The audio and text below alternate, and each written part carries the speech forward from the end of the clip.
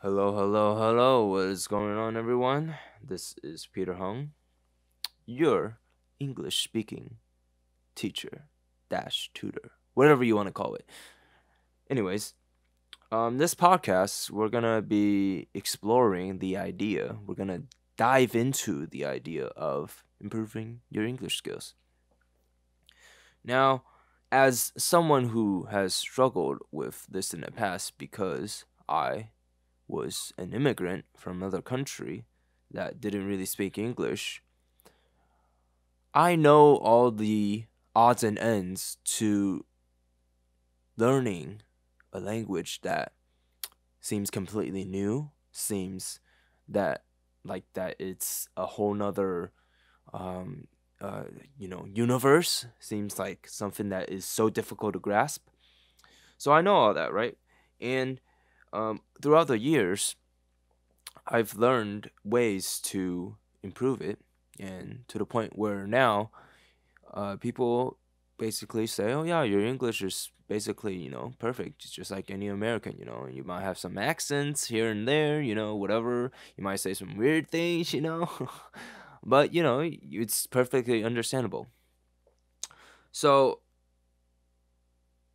uh, I have to thank, right? I have to thank my elementary school teacher for basically helping me with learning English, to jump starting it, going over the hump, as you will say. Her name is Mrs. Hell. And so here's the thing, right? And obviously, when you're young, language is way easier because you're not thinking about all this other stuff. You're not thinking about paying the bills. You're not thinking about, when should I get married. You're not thinking about, who's gonna win the NBA finals. You're not thinking of any of that. All you're thinking about is, how do I have fun? When do I get some popsicle sticks? Uh, uh, when's the new video game coming out? That's all you're thinking about, right? So when you're young, your brain is still developing, right? It's pretty empty, Let's say it holds 50 gallons of information per se, right? And so far you only have maybe 1 gallon, right? So you have a lot of space to put in information, right? So whatever you learn, it becomes easy for you to put it in, right? So that's why learning a language when you're young is very useful. So I had the privilege of that because I started learning English when I was 8. So anyways, back to the story of my teacher. Um we had a very interesting system in our school. And so what happens is, all the students, they have a points system, right? You earn points through different things that you did, whether it be reading books, and then you take the AR test, like you take a computerized test, that will ask you questions about the books. So let's say you read Harry Potter, right? After you finish Harry Potter, you take the test, the AR test. It'll ask you, how come Harry wasn't killed when Lord Voldemort cast the Abracadabra spell, right? How come he didn't really die? And then you have, four multiple choice answers you can select, and one of them would be the correct one, right? So, and if you score a high score on that, then you earn the AR points, and the more AR points you get, the more rewards points you get. And what happens when you have a lot of these rewards points is that at the end of the semester, right, there will be a big table in the middle of the room. And it will be full of toys, of coloring pencils, of markers, of stickers, of anything you would want as a little kid, right? You might have coupons to, Pizza Hut or something. And what they did was, they auctioned the things at the table. So they'll go one by one and they'll say, okay, we got this action figure of, I don't know, Buzz Lightyear from Toy Story 3, the spaceship guy, you know. Who wants it? Everyone be like, okay, I want it. 100 points. Oh, no, I want it. I got 500 points. No, I want it. I got 1,000 points. This is for my boyfriend. Right? So you got like a lot of people, wanting something, and they're willing to use their hard-earned points to, to basically bid for whatever item they want. And it's very interesting because at a young age, what it basically taught us is kind of, hard work and a little bit of, the auctioneering things, Because let's say I got like 20,000 points because, I be reading them books when I was young, right? I be doing them homework when I was young, you know what I'm saying? So I had a lot of points, right? I was probably top 3 in points, right? So I had a lot of points, right? And I needed them toys, right? So I knew okay, I got a lot of points, right? And I'll scan the table. And I'll look at, okay, what things do I absolutely must have? What things look so badass that if I get it, you know what I'm saying? So I will look, right? I will scout out. Let's say there's like 2 or 3 things that I would really want. And I'll look around and look at the evil little faces of other kids. And I'll be like, okay, what things might they want? And I'll kind of calculate, to see what are the chances of me getting some items. And if it's an item that, maybe no one wants, I'll maybe blow like 1% of my points to get it. Because, hey, I can get it for cheap. And it is something that I will get for sure. Right? So that's what I did. And this pretty much gave me the incentive, gave me the purpose of learning English. And what my teacher also did was, let's say if she was talking about seashells, right? I don't know what seashells are, but she would, for some reason, have a seashell in a drawer somewhere, and she would go grab it and be like, okay, this is a seashell. Seashell. Okay? So, boom, I would know what it is. So that was also the first time that I realized, okay, when you're learning a new language, the idea is easier grasp when it is something you can see, it is something you can touch, it is something you can process. It's right in front of you, right? So this is very important. Very, very important. So, as I progressed through the years, keep in mind, when I arrived in America, I had no English speaking skills. The only thing I knew how to say, probably, was yes, hi, hello, no, my name, Peter. That's it. So, maybe my first year, I would finally know how to at least say hi, what's your name?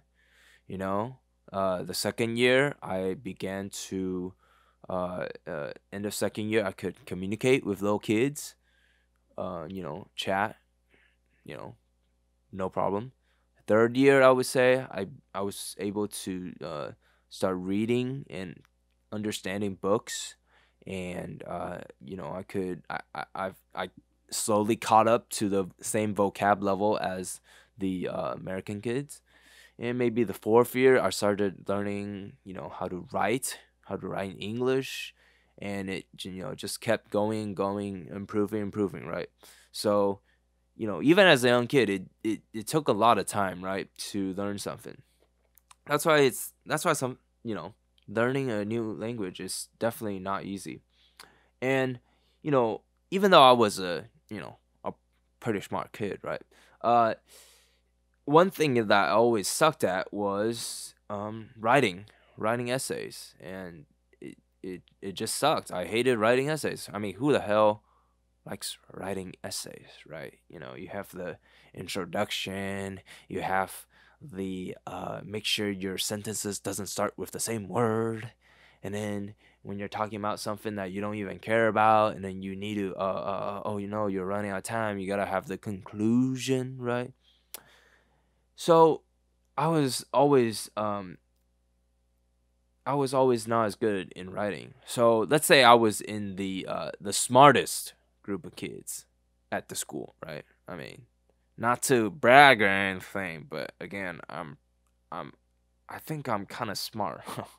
um, so even though I was in the highest group, right, of the students, I guess the smarter, more academic achieving students, my English writing and, whether it be reading, whatever, it was not as good as the average, below average amongst those groups.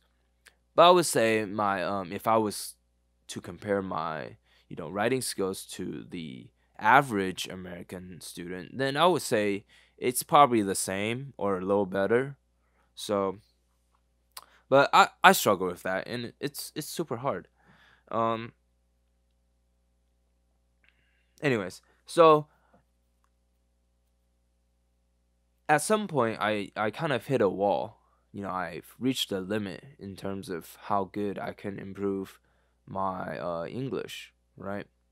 And it was fine because that limit was way past of what I needed to to succeed in the world, to talk without, any problems with people. So it was fine, it was enough to score what I needed on the ACT test. Yeah, it was all good, right? And then I I found something that really improved my English, and that would be rapping, right? So you would think, why would listening to rap music improve your English? Well, for me, what it did was I had to learn how to pronunciate words. I had to learn how to read the rap lyrics that I wrote, you know, fast enough while I was recording my own music, and then to rap it as I was reading. And it was fast. It was B the ba ba ba ba ba ba, and that basically helped me improve very much. And so that helped me in the speaking area, right? And I have to thank Eminem for that. Not the candy, but the white guy. The my arms are sweaty, knees weak, arms are heavy. The sweater on his mom's spaghetti. I probably messed that up, but you know what I mean, right? So that's what helped with my speaking, but it also helped me dramatically with listening, because when you have to listen to songs, especially rap songs, there are a lot of lyrics, right? And it comes at you really fast. And if you want to understand what they're saying, then you have to process that information really fast, right? You have to hear that information and try to understand what they're saying and the words that, they spoke about, they rapped. So the more and more I did that, I began to realize that my listening skills were super sharp, super, super sharp. And the more, videos, the more movies that I watched, I could understand what they were talking about word for word. And, I didn't even need subtitles. I would be able to understand exactly what they were talking about. If they were speaking like really fast, I would also understand. And so I began to realize, okay, I think this is something that, I'm pretty good at. Like, my ear is super, super sharp. So okay. And then I went back to Taiwan, where I was born, to study in a university for 4 years. And I had to, I had to relearn Chinese, because what had happened was I spent, 11, 12 years in the United States, and I completely stopped using Chinese, like completely, even at home. So all that space was replaced with English speaking, with English listening, right? So that's why when I went back, I had to relearn Chinese. And when I was back in Taiwan, right? I had friends. I had friends that that asked me about, helping with their English, because whether they wanted to study overseas in the United States, they know that they had to improve their English, right? And one of the major things was TOEFL speaking. Now, what is this TOEFL test, right? It kind of sounds like tofu, something you eat, but it's not.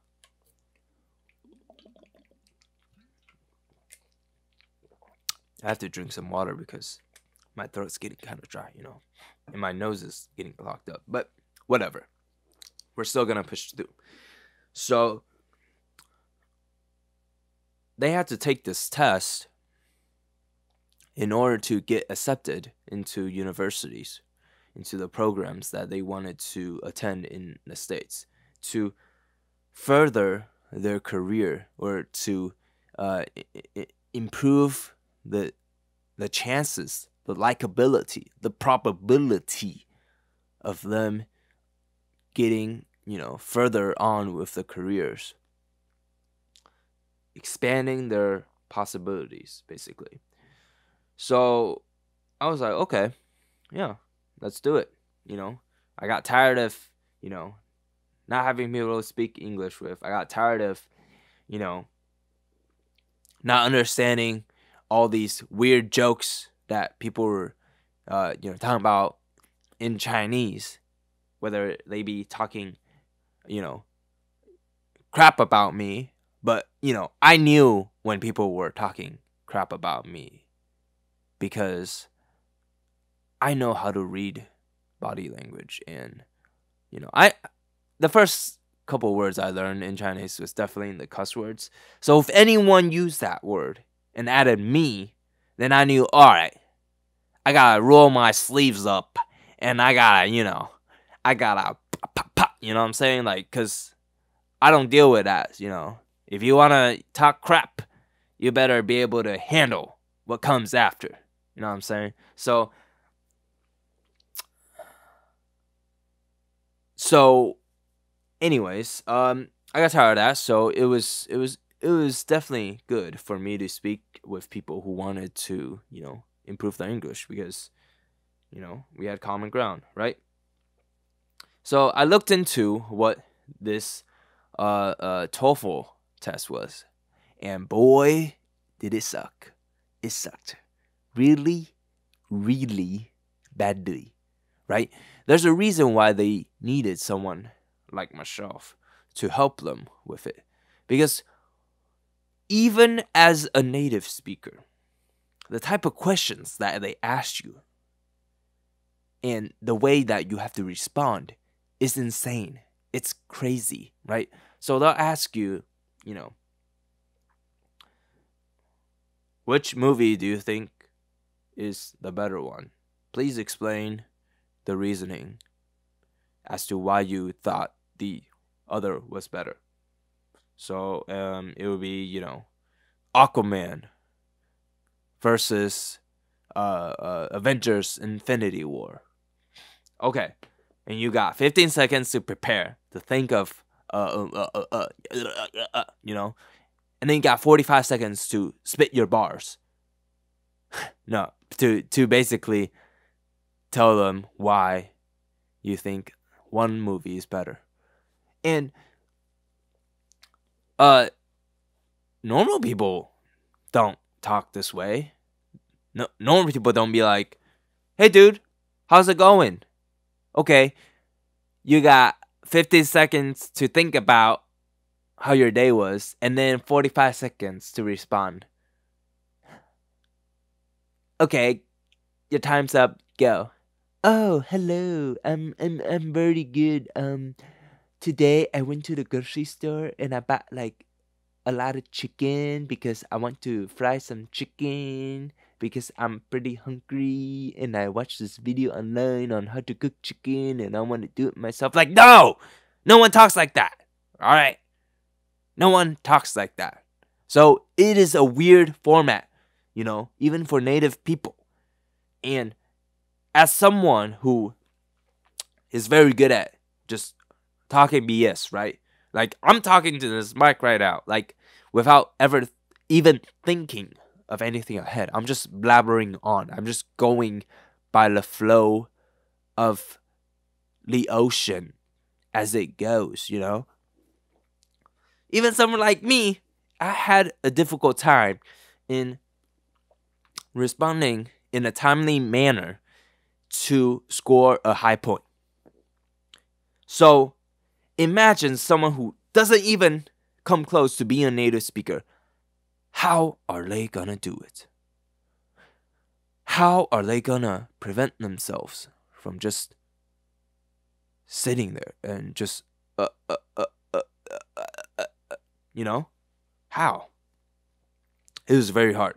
Very, very hard. So, I realized there was a big demand. And then the more I looked into it, especially kind of seeing interactions with other people, I began to notice something. Most of the time when people would talk, so let's say I had a friend, right? I had a friend, Billy, or not Billy. Billy's not an ABC or a Chinese people wouldn't pick a name Billy. Let's say let's do shoot, I don't want to use the same name. I don't want to, break the confidentiality, right?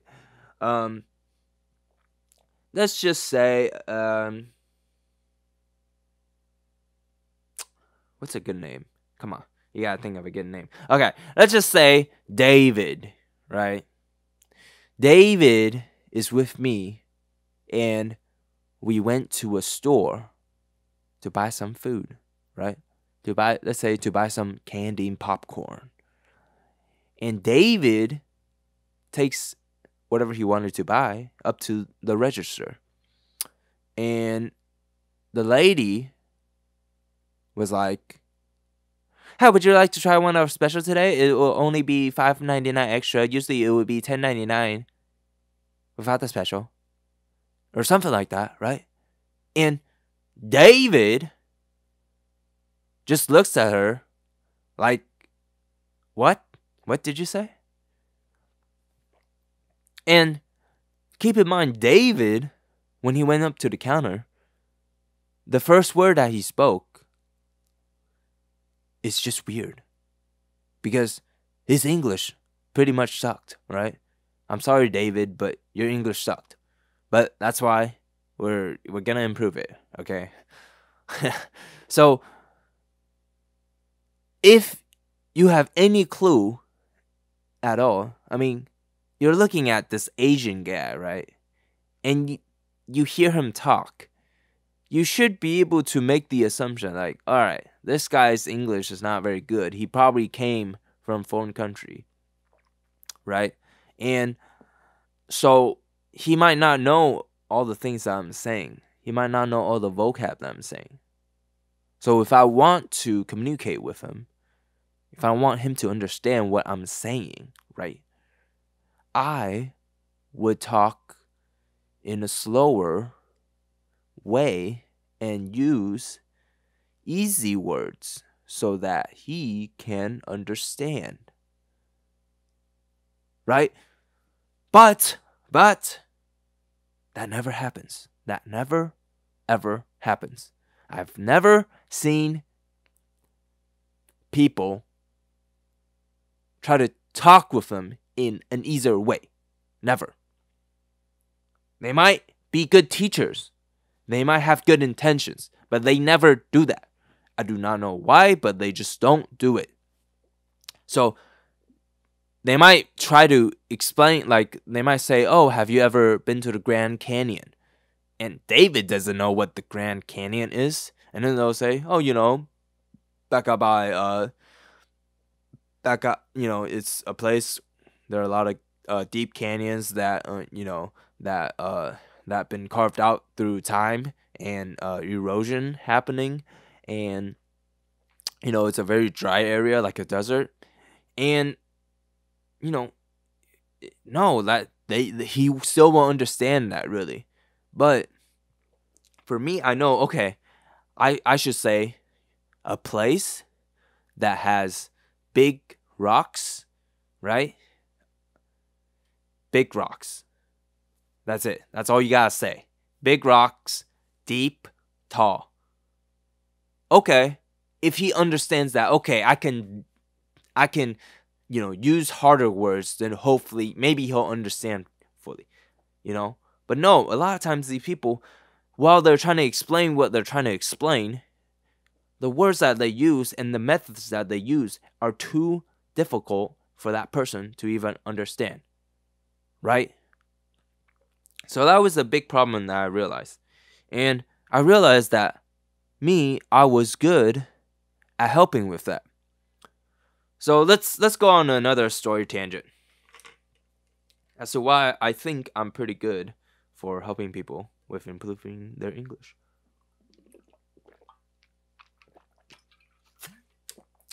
So I went to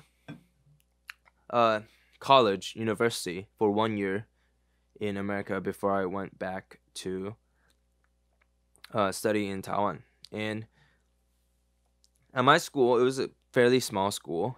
We had foreign exchange students, like every school does have, right? And we had a huge group of Brazilians that would come study here.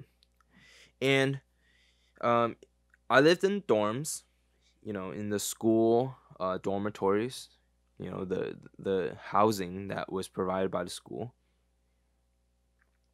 And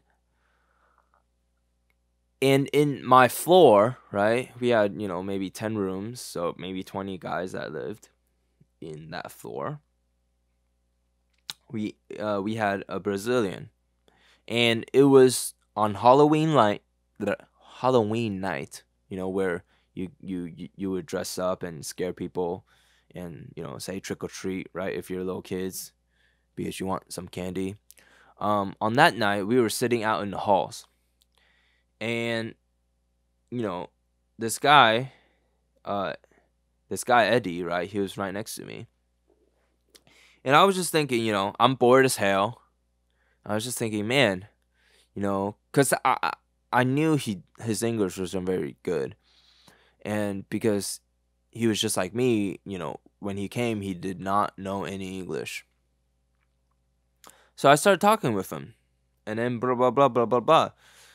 We became friends. We went to work out together. And then we became like besties, And it was sad that he has to go back to Brazil because we were dope, all right? We were cool, bruh, But,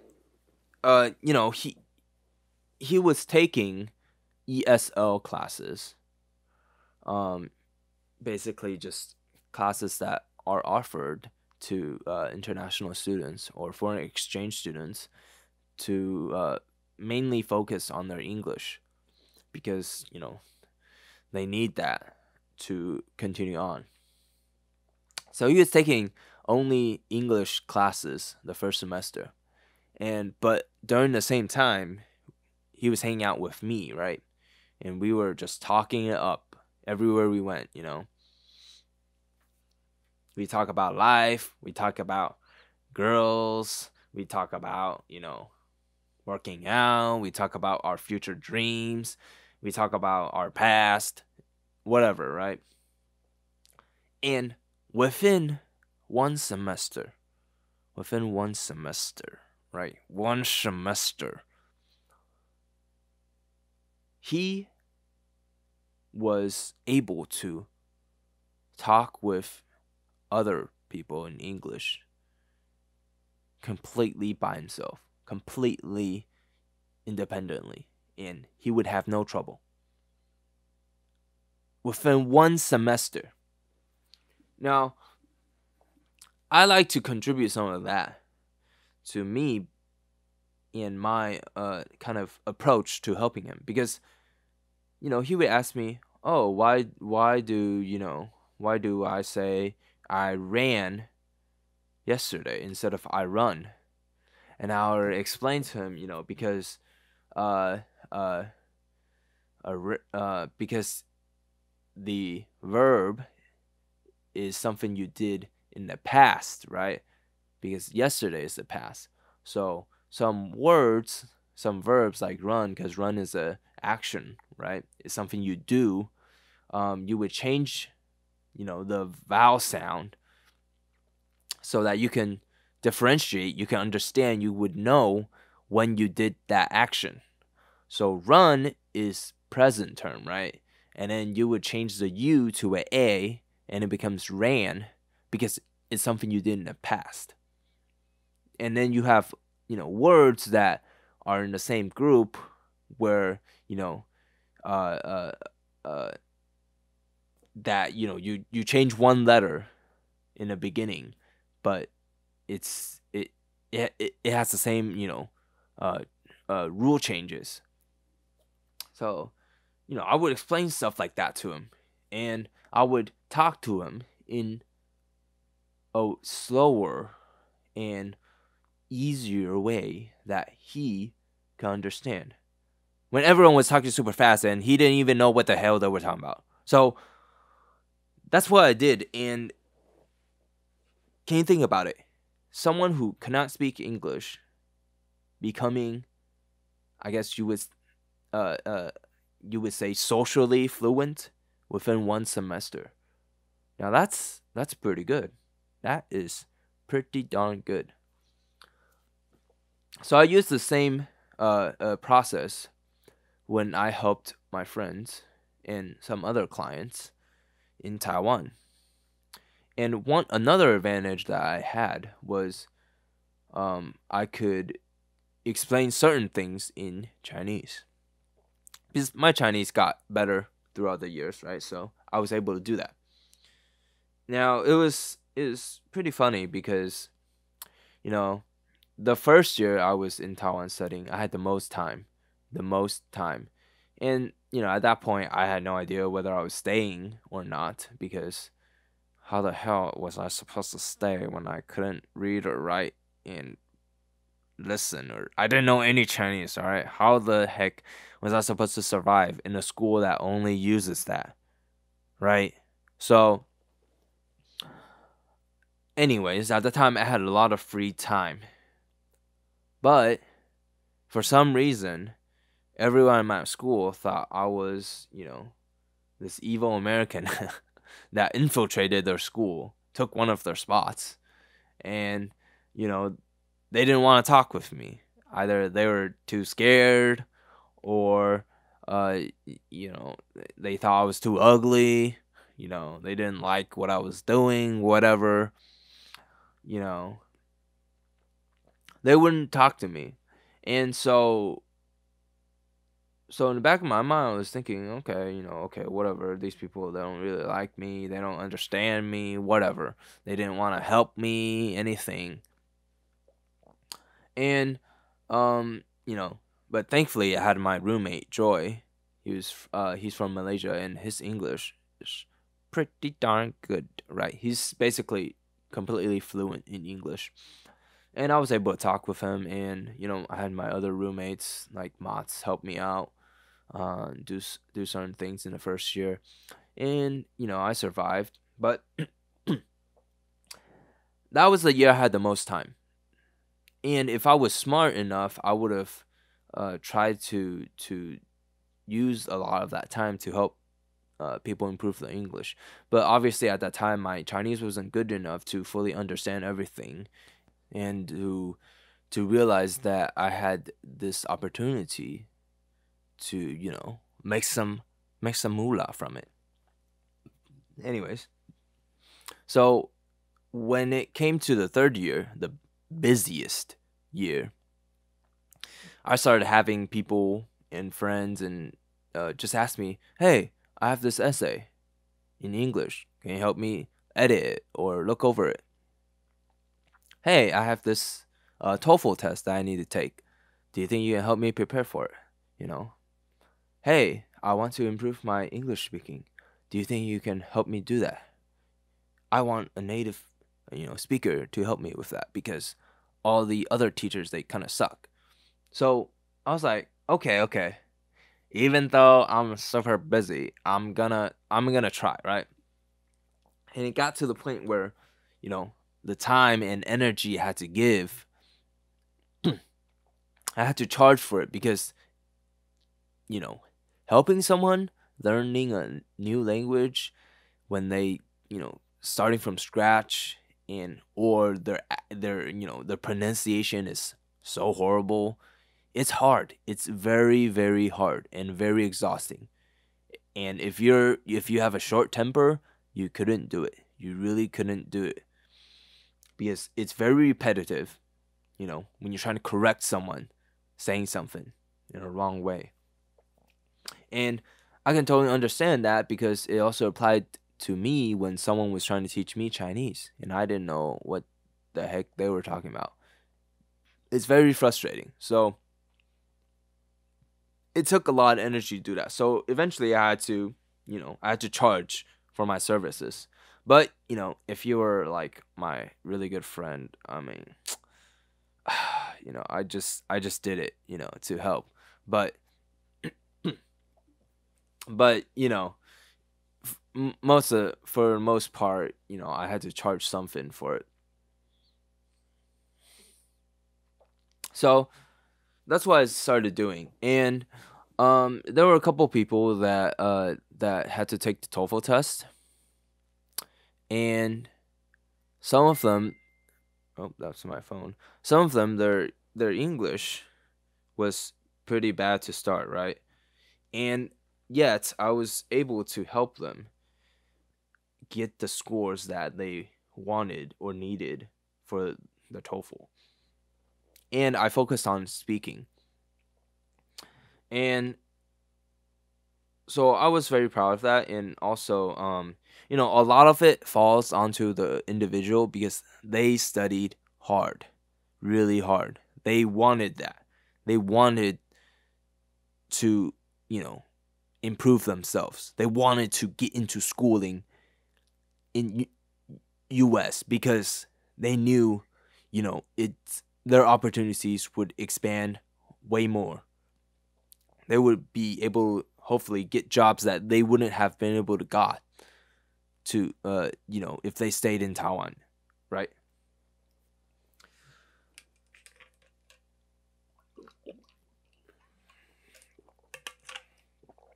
And what's very ironic is that I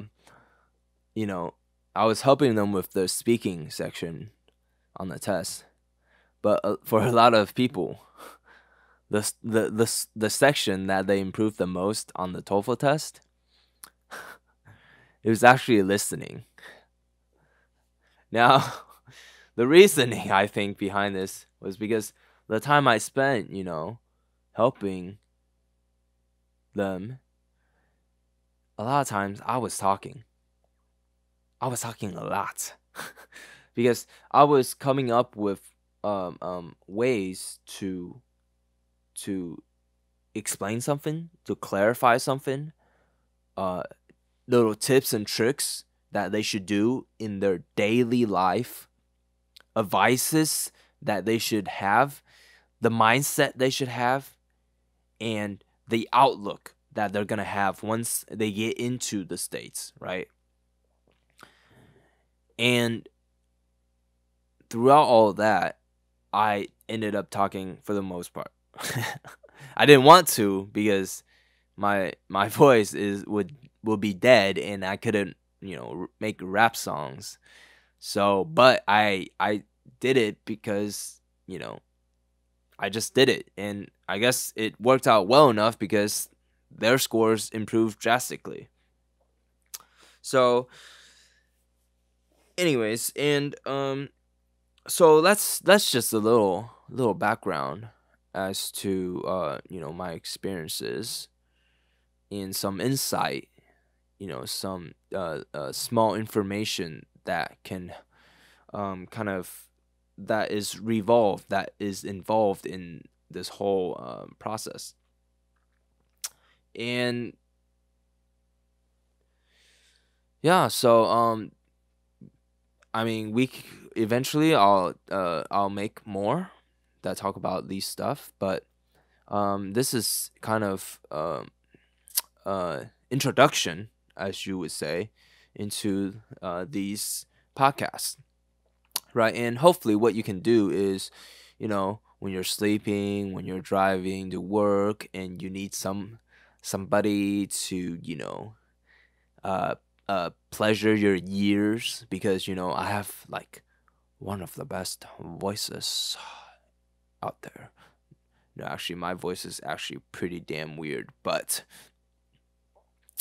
you know, you can listen to this, listen to me ramble, and hopefully you can pick up on some, advices, some tips. And if you would like to, for me to help you one on one, because you feel like you need a more personal approach and more focused help with your speaking, then you can contact me and we can try and set that up. But yeah, so that's it for this episode, this podcast number 1, and I'll catch you guys on the next one. All right, this is Peter signing out. Bye.